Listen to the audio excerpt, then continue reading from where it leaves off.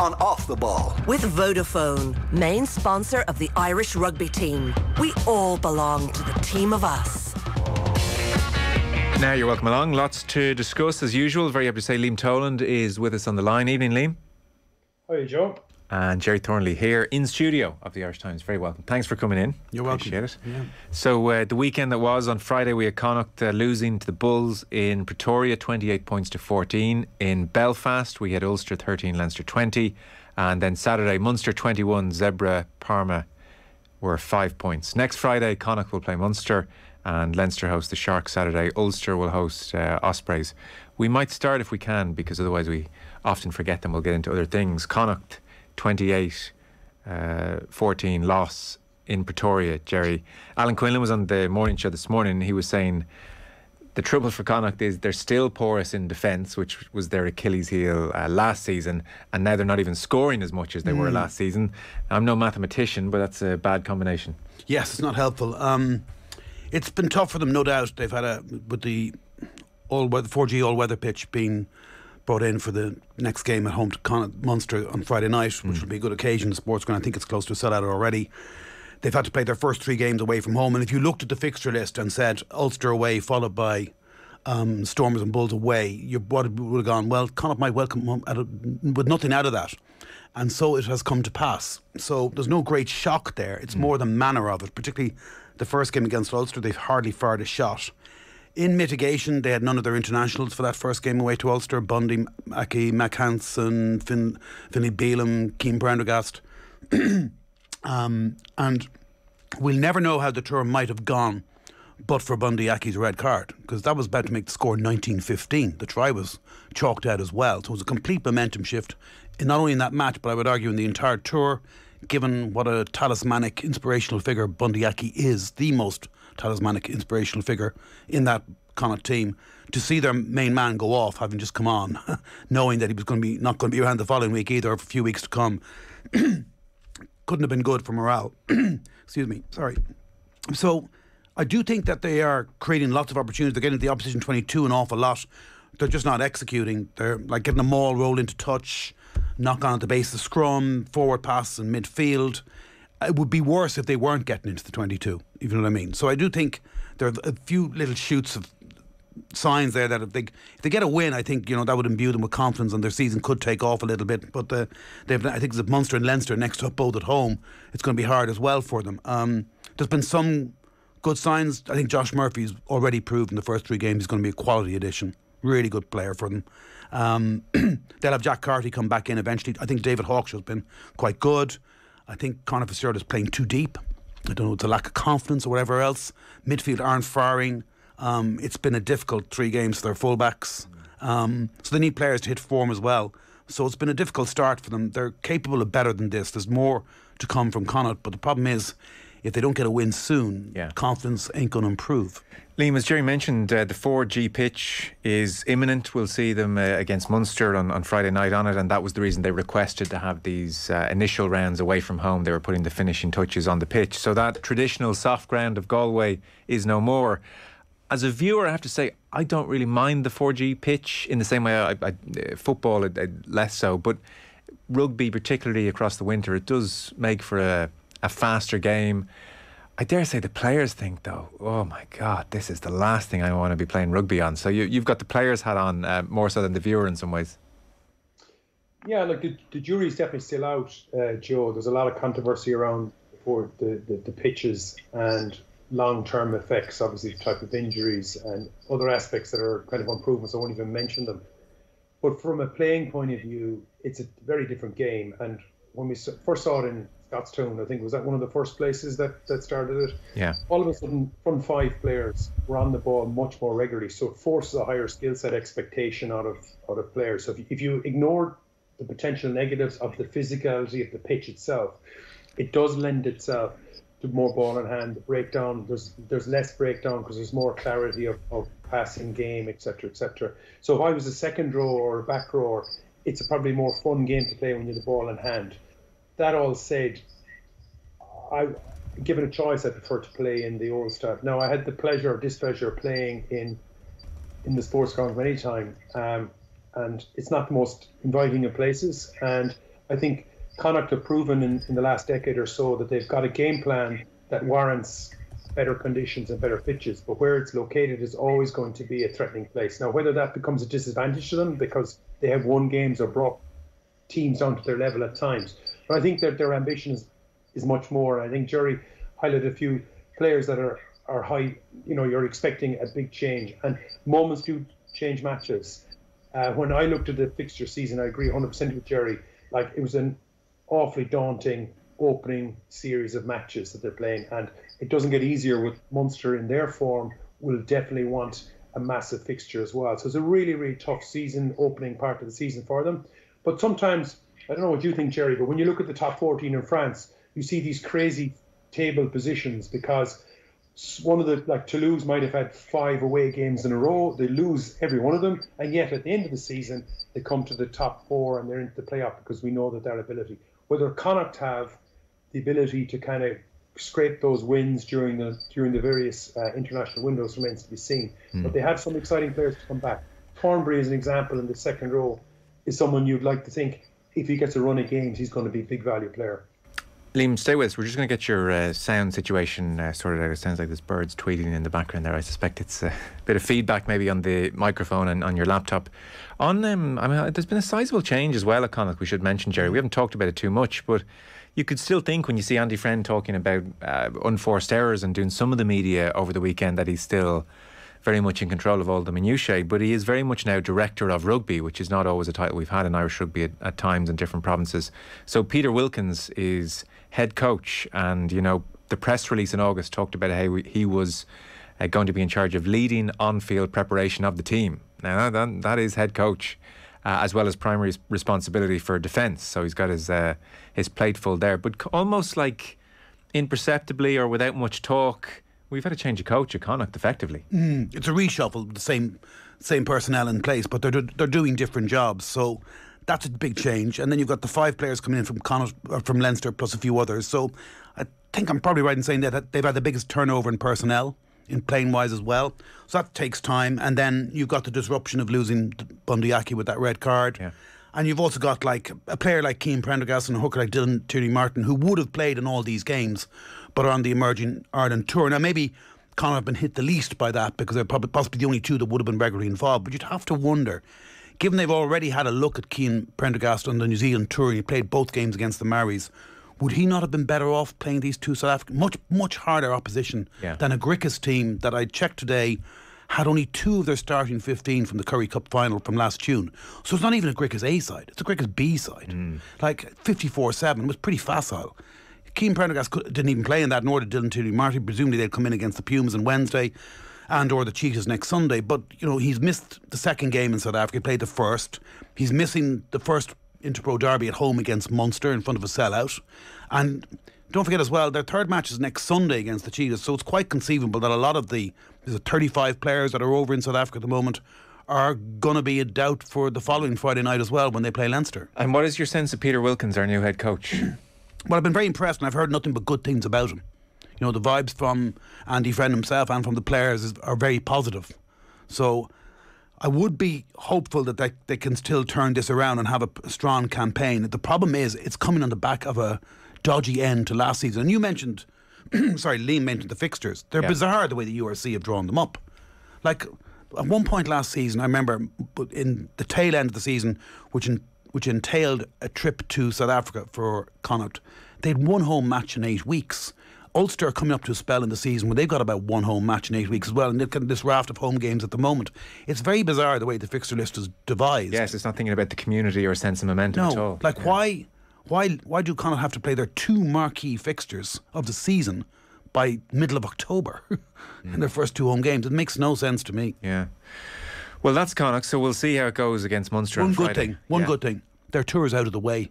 It's far more disruptive toward the tail end of the season to have to go to South Africa for 2 weeks than it is at the start. And I'm sure it had a unifying, a good bonding effect on the squad. Those kind of tours always do. Okay, well maybe there's a silver lining there. Liam, I think you're back with us. Oh, sorry about that. No, you're all right. Munster 21, Zebre, Parma 5 then. So Munster came into this game, Liam, on the back of the 2 losses, as we know.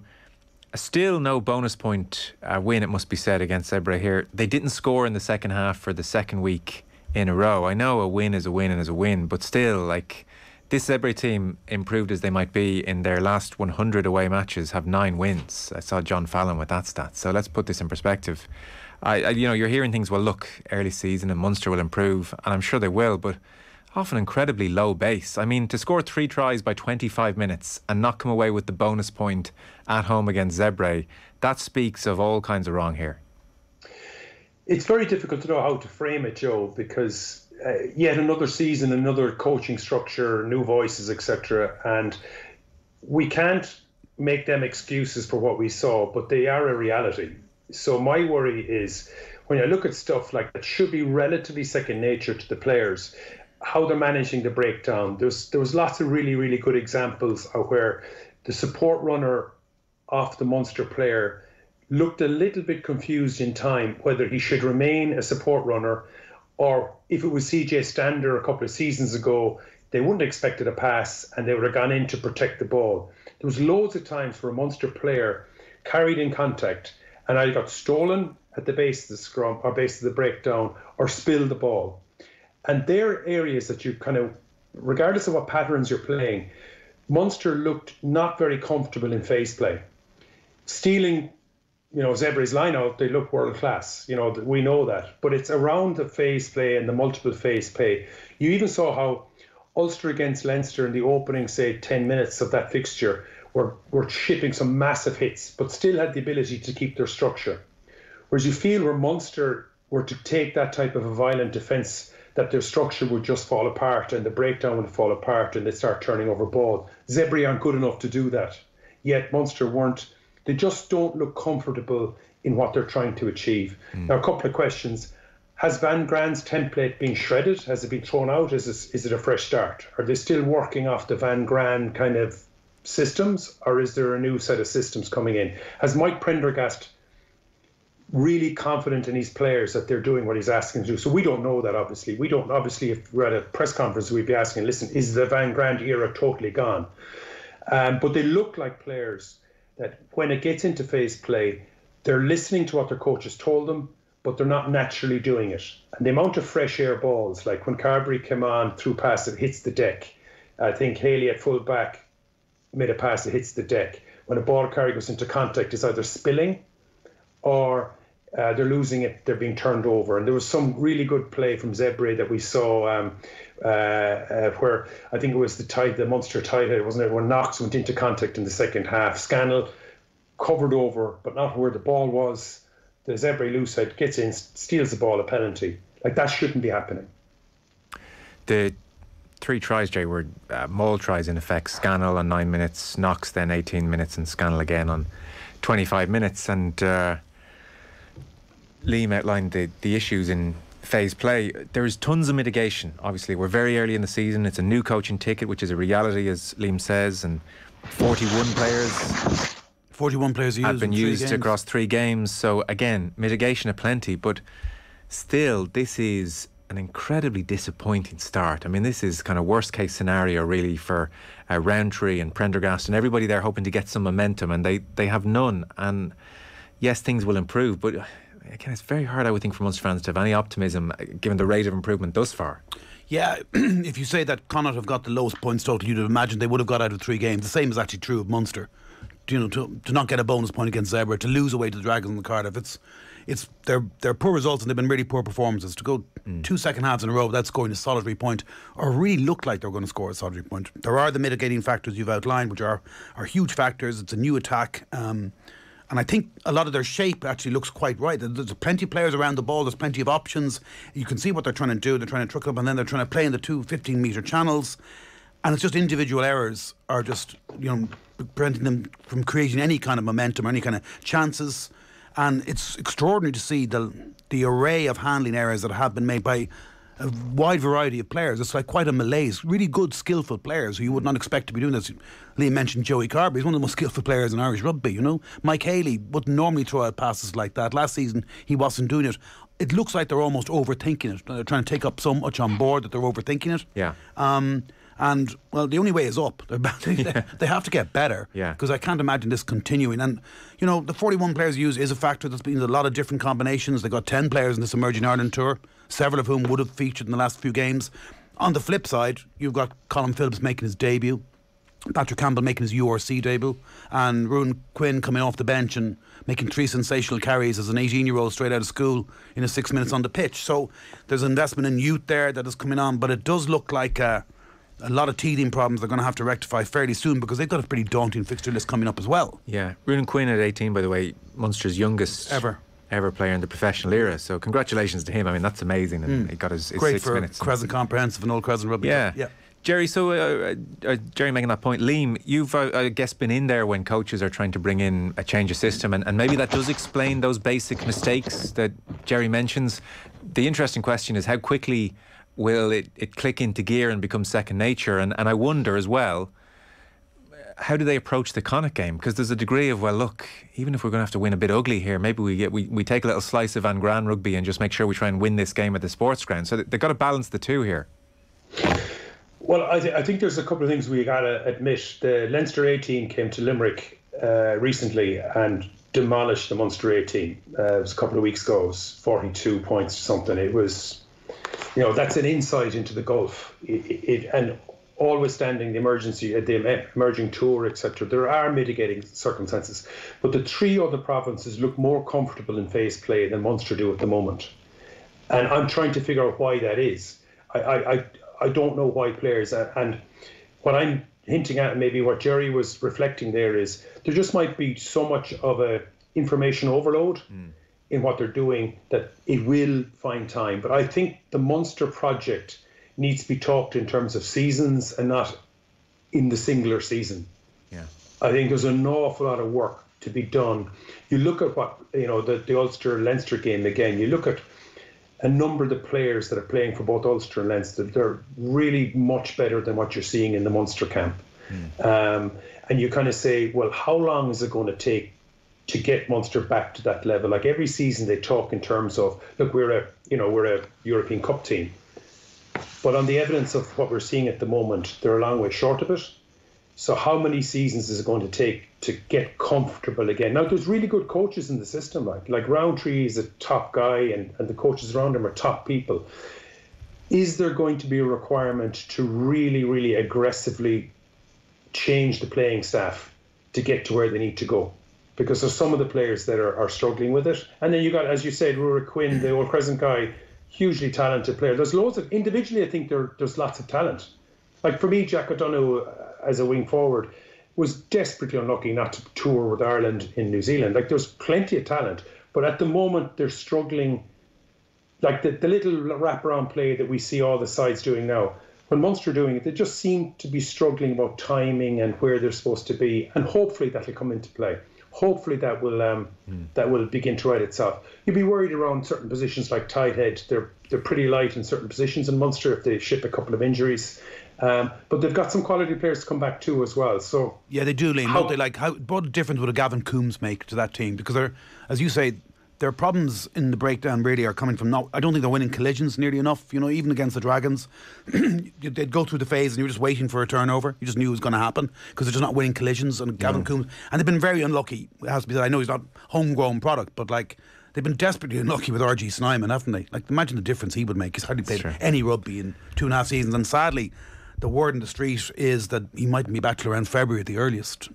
Oh. Yeah. I thought it was imminent. No, I don't think, that's not what I'm hearing. I don't know, Liam, if you've heard any different. Oh, sorry, what you're hearing is right. I hadn't heard anything for a couple of weeks, but I thought it was going to be sooner rather than. No, I don't think so. Okay, maybe. So they've been really unlucky with that, you know what I mean?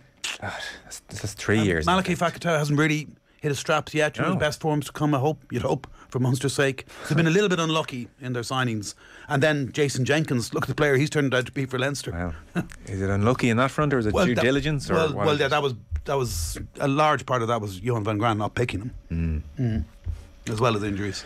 If you were watching that game and thought to yourself, there's not much tempo to this first half and I feel like I've been here a long time, you were there a long time, 55 minutes. So I was about to say this is an issue the game really has to get to grips with, and we saw it in the Lions tour last year where it just reached ridiculous proportions.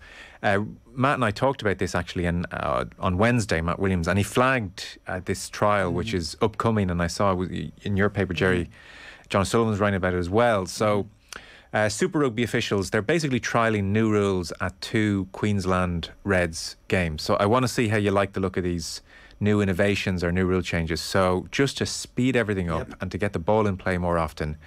For instance, a player will have 5 seconds to play the ball at a ruck once the referee says use it. That's a thumbs up. Yep, thumbs up, Liam.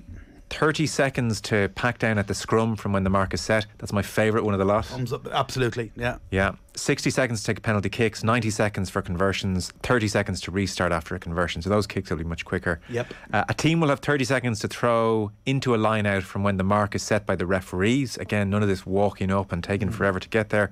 And a crooked throw only penalised if the other team contests the line out. And all of those infringements, if they're infringed upon, will result in a tap free kick only. So it's not like you can say we'll take a scrum. And interestingly as well, for the advantage rule, only 3 phases, because I mean we've all had the experience of turning to each other and saying, do they still have advantage? They've been playing for about 10 minutes here. So good, hard and fast rule on that. The other one I don't like, the least one of the ones, the deliberate knock-on is not going to be penalised by a yellow card anymore. I don't quite understand that. Encouraging cynicism. Absolutely. That's what I thought. But whether these work or not, I'm glad they're trying and acknowledging the 55 minutes for 40 minutes and the lack of ball in play. I mean, it's a snooze fest, especially for younger people and you're trying to attract them to the game. Yeah. Watching scrum sets in the URC, life is too short. Yep, it really is. Like 55 minutes and scrum resets, and also the one they haven't addressed in all those experimental law changes is the time it takes for a TMO and a referee to agree upon something. Like the 4 minutes to come to the wrong conclusion that Niall Scannell had grounded the ball for the first try. Yeah. For the Jack O'Donoghue try that was disallowed, I looked at it again today, and you can actually see Jack O'Donoghue tell Ben Eady, take a drop kick quickly, because he knew damn well he hadn't grounded it. And he did take the drop kick, but the referee said, no, I haven't. I was addressing something, I hadn't turned my attention to play. So then the TMO looks at it, and looks at it, and looks at it. Yeah. Sean Brickell, is that his name? It took him 2 minutes to advise AJ Jacobs that he should have a look at this. Yeah. 2 minutes. Now, in fairness to Jacobs, I was a little bit surprised by how it turned out, because the previous week Jacobs refereed the Scarlets Ulster game and he was excellent, really authoritative, game flowed very quickly, but then you had 2 very positive sides who like to play a high tempo game as well and also like to do things quickly, you know. But that took 2 minutes, then it took over another minute. It took a minute then for Jacobs to decide it wasn't try. Then it took another 45 seconds for Munster to come up the field and take the penalty to the corner. So again, you're talking about effectively another 4 minute gap in break of play. I'm making a cup of tea. Yeah. Increasingly I'm just watching rugby, Liam, on delay and forwarding through all this stuff because it's the only way to do it. But your thoughts on all that? Well, the first thing is that the referee's role is to change the behaviour of players whose behaviour needs to be changed. Okay, that's his role or her role.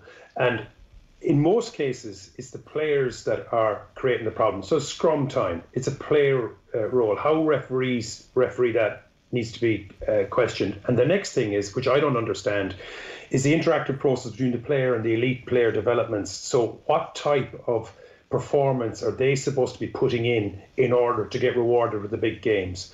And you see they become so ingrained in what Gerry just rightly, even listening to Gerry highlighting the whole process was almost, do you know what I mean? And it's sorry if I bored you there. No, I'm complimenting you, but it sucks us into the rabbit hole of it. And so you get a sense that the referees are so afraid to make a decision that may come back to haunt them that you kind of go, hang on a second, we need to recreate this because mistakes happen. They should be allowed to happen, but if we're prepared to have a 50 or a 60-minute half, 40 minutes, take 60 minutes, just because the referee is so pressurised into making the correct decision, I think we've lost it. We should accept mistakes will be made. Over the course of the season, of course, they'll iron themselves out to some point. But as Gerry rightly pointed out, the 2 big delays and they got the decisions wrong anyway. So it's very, very frustrating. Like a lot of the laws already exist. But referees, like the putting the ball in crooked, I know there's all sorts of, but that is completely allowed. Yeah. Yes, like, they're going straight into the second row now, aren't they? Nobody's in the conditions we saw in Belfast, the hooker is expected to put the ball perfectly down the middle of the line out in those conditions. any wavering in that, it's a referee decision. Why don't we referee what's in the scrum? And there's lots and lots of examples of that can be split up. But I think fundamentally the governing body are probably expecting perfection from referees, when I think we should lower that barrier down and let the game flow a bit. And equally, the players themselves are cooking the books, particularly around the scrums. Liam makes a good point. And it's not just the governing body, maybe. It's us as well. Journalism, media, pundits. The referees are under intense scrutiny now with the advent of video analysis. Like that second test in South Africa, they were paralysed by Razi's analysis. And that's why we had a near hour-long first half in that game as well. And even high hits weren't being punished. Like that was just forgotten about as well. They were so fearful. And this gives you... They're human beings as well. And they're put under intense scrutiny. And they think, well, now that I've got a TMO, now I've got camera angles, I better get everything right. And so I think it's not just the governing body. I think it's a little bit us and the crowd and coaches and players are also inducing this kind of paralysis. Yeah. Well, hopefully it's a success. I mean, the thing is, even if this trial worked out well when everybody's in their best behaviour and the laws were made widespread, I mean, give it a month and they'd all be forgotten. You know, would anyone really have the stopwatch out for how quickly a line-out's taken or scrum resets? I'd say, especially in big games, referees would be loath to penalise teams. But if they were strong about it, it would change behaviour. Is the big reason for the time wasting, Liam, bigger, less aerobic players need rest, and so the bigger teams will take their merry time getting around to all the various set pieces? That's the logic, I presume. Well, teams are always going to play the advantage that are presented to them, absolutely. But I think a fast track way to solve this is punish the coaches, because coaches coach players on how to tackle, and if the players are consistently tackling high, the coaches have failed in their job. They're either encouraging it or they're not eradicating the challenge in the first place. And there's the same at scrum time. Like, you know, we've all been in scrums where you're facing a much better scrummaging outfit. It has a huge impact on the outcome of the game. So you're going to invent techniques to try and nullify that in every way possible. So coaches need to take a little bit of ownership in this journey as well. Yeah.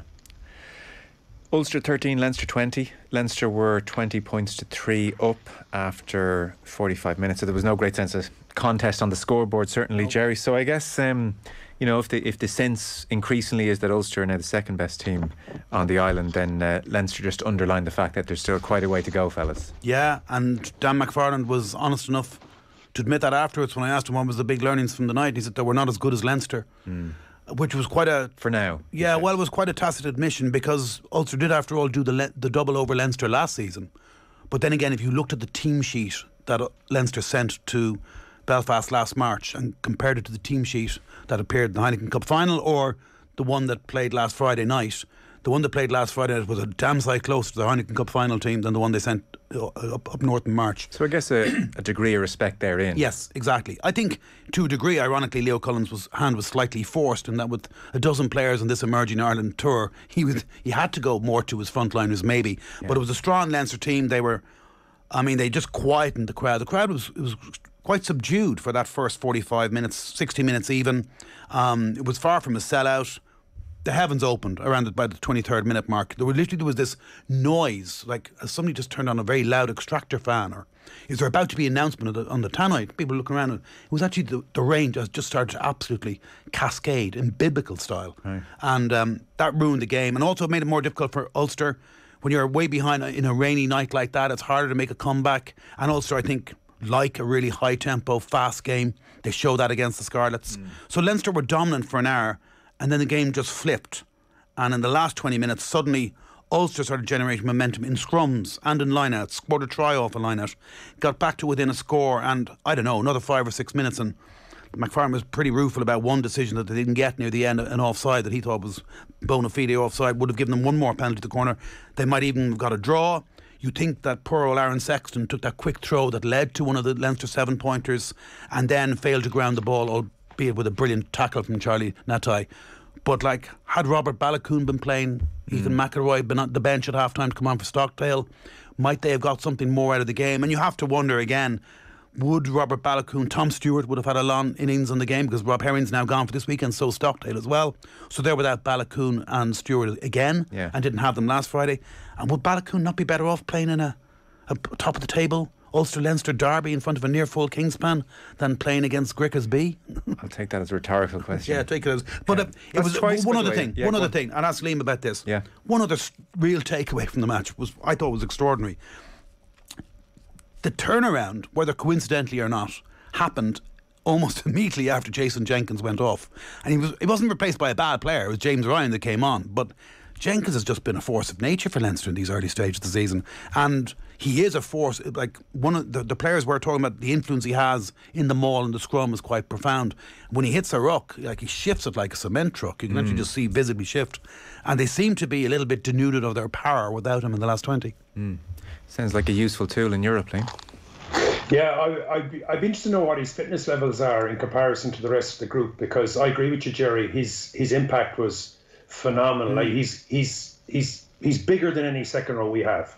You know, he's 6'8". There's taller guys like Devin Toland, but he's got a big old rear. He's got when he hits things, he's like the French second row from South Africa. He makes massive changes, and if there's anyone messing at the breakdown, like what we saw Zebre doing, someone like him coming through just wipes out 2 or 3 players.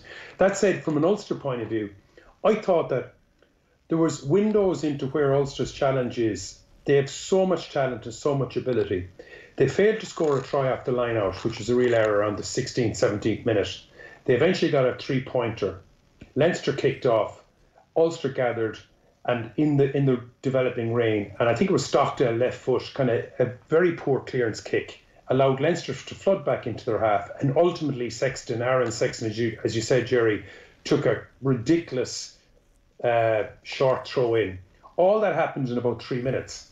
Like the missed try, the poor exit, allowing Leinster to flood in, and then that really bad decision by Sexton. So there is still a kind of the coach's role is to get the players into position to take the shot. The players ultimately have to take the shot.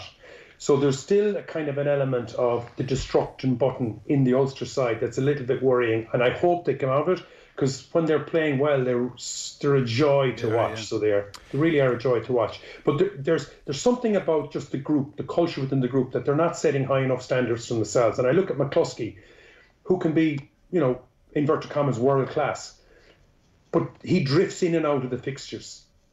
Whereas when you see Leinster at their pomp, there's such a hunger. Like Henshaw wasn't letting nothing. Well, it's almost as if Henshaw heard all this McCluskey talk the last 2 weeks and said, right, let's just remind everyone what the story is. We even asked him in the press conference in the UCD last Monday. Yeah. There's a glint in his eye. Looking forward to it. Even looking at Dan Sheehan, he gets the scores and statistically on that, but his defence around the fringe in the opening 20 minutes was phenomenal. He was in the middle of the field smashing guys, and then when he gets on the ball, he's adding enormous value. And he's just one little microcosm. Ross Maloney adds huge value. So all the Leinster players are adding massive, massive value. And you look at it from an Ulster point of view, they still have that little bit of a culture of beating themselves. And they need to get that out of their system, because they had that fixture. I know they were down early doors, but they worked so hard to get back into the game, and they should have pushed that fixture out to a draw or better. And for some reason, they did. Now, you got to give Will Connors, who's a monster, you got to give him huge credit in the Leinster players. But that's the worry for me from an Ulster point of view. That little culture of the self-destruct button. I was reading yesterday, Will Connors undertaking a PhD in safe tackle technique. It's an interesting choice. And actually, sorry, you jogged my memory of something there. I was flicking around the television last night, and I came across Marco Pierre White on the restaurant talking in a gravelly tone about how that was one of the greatest meals of my life. I'm not easily impressed, and you have impressed me. And the camera cuts to Devin Toner. 5 stars from Marco Pierre White on the restaurant. So, a man of many talents, Dev. Yes, indeed. There's a slight tangent, I grant you, but you mentioned Dev there, and I just thought, bloody hell, 5 stars. I wouldn't like to cook for Marco Pierre White. No, indeed. Leinster's most capped player of all time. Listen, so a few strings to his bow, yeah. With Stuart Lancaster departing, Gerry, no sign of any kind of like there's not going to be like a lame duck syndrome here, or he's on the way out, we're not listening. No. If anything, you get the sense, and I was reading a couple of the comments from the Leinster players, of like, we love Lancaster, we're so sad he's going, and we want to send him out in style. There's a degree of like The Last Dance about them this season, maybe, and so that's a good thing almost to focus on. This is our last time as a group, and we really should have another European Cup, I'd suspect, is how they feel. Yep, absolutely. And add in Johnny Sexton to that mix as well, his last season with Leinster. Is it definitely? Yeah, isn't he? I think he's going to retire after the World Cup. No, so like I totally had heard that, as well, but just let's just presume it is. There was a line about an option to extend or something. Right, okay. Leo Cullen dropped in one of the press conferences, but maybe he was just but I think you're right. They will want to do it for Stuart Lancaster.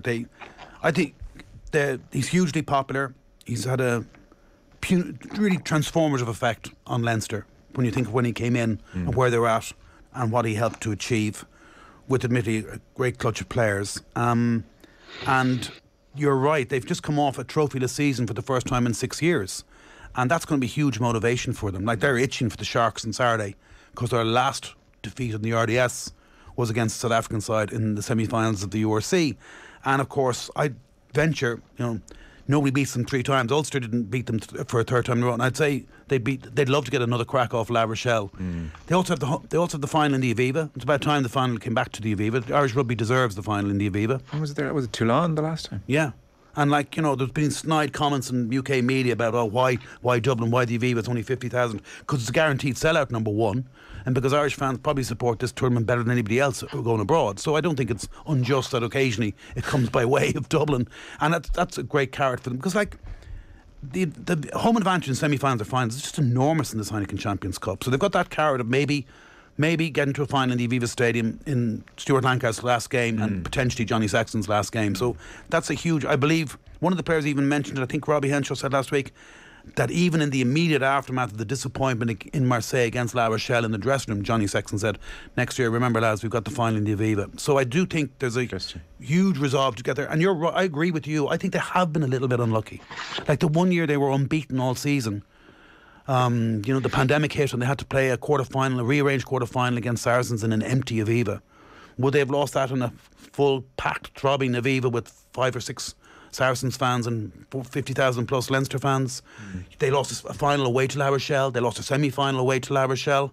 Can't be unlucky in them all, though. Well, I just think you have to admit they've been the most consistent side in Europe for the last 6 years. No, another team gets in a great moment, beats them and fades away, and then Leinster stay there. They're the constant. Yeah, and you touched on something there. Jason Jenkins looks like a very shrewd signing. You think back to previous Leinster Heineken Cup winning teams, Nathan Hines, Brad Thorne. They've always had that.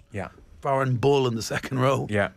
Just one last very quick point. Gerry mentioned the emerging Ireland tour, Liam. So on Friday they beat the Gritgas. Next game Wednesday the Pumas. Not the stiffest opposition. This is it hasn't even really caught the imagination. I mean, there's off Broadway and there's this. Are you scratching your head at this tour, or you think, well, whatever? Well, when I was on a few weeks ago, Joe, you were asking me about the tour, and I said obviously the out half position was probably the key reason for the purpose of the tour. And for the Irish management to get a deeper insight into the character, not necessarily the playing ability, but the character of some of the players that they don't work with that readily. And I think if the tour comes back and Andy Farrell has got 2 or 3 characters, especially at out half, I think it'll be a success regardless of the results and regardless of the lack of razzmatazz around it. I think they've probably benchmarked this for different reasons. Certainly winning the Test Tour in New Zealand gives Andy Farrell a huge sense of ability to make these decisions. If they'd been beaten in New Zealand, I don't think this tour would have gone ahead. So it's an experiment, but until you ask him, Joe, maybe you might ask him, what was his number one reason for going to South Africa at this time of year? And I'd be surprised if it wasn't around the character of some of the players. He really needs to know, can he trust them at a higher level, and can he trust them to put them into the higher level and fast track some of these guys? But he's not even there. Well, I know there's people, he's got his eyes and ears there, but it's just, even that he's not there is strange.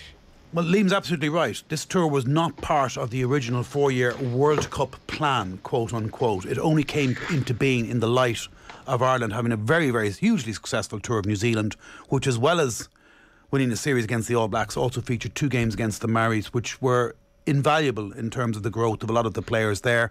Like 41 players used, plus Michael Bent. A good 16 of them, I think, only played in the Mary's games. So, like, that's an investment in them, and look how much they learned going from the first game to the second game. And had this tour been a remotely similar quality, you'd have applauded it. Yeah. But it's against, as I said earlier, Gricka's B/C side. The greatest achievement is almost the way they've managed to keep all the head coaches from saying anything publicly, the provincial head coaches. Oh, they're well, put it this way, Graham Roundtree's the new kid in the block as a head coach, and he's obviously good mates with Andy Farrell and Mike Catt, isn't he? And if you step out of line, you'll have David Nuciforo coming down here. So Dan McFarland, I asked him about it on Friday night. He said, Gerry, don't poke the bear. I'm delighted to see all my players performing so well in the tour. Right, okay. And, that's what they have to say. They have to toe the party line. This is not a democracy, No, indeed. So our Rugby and Off the Ball is with thanks to Vodafone, main sponsor of the Irish Rugby team. We all belong to the team of us. Liam, appreciate it. Thank you very much, Liam Toland. Take care, Joe, and good to see you last Saturday night, Gerry. Yes, likewise, Liam. I won't ask. Gerry Thornley of the Irish Times. 150th. Oh, right, okay. Very good. Gerry Thornley of the Irish Times, thank you. Cheers, thank you. Monday Night Rugby on Off the Ball. With Vodafone, main sponsor of the Irish Rugby team. We all belong to the team of us.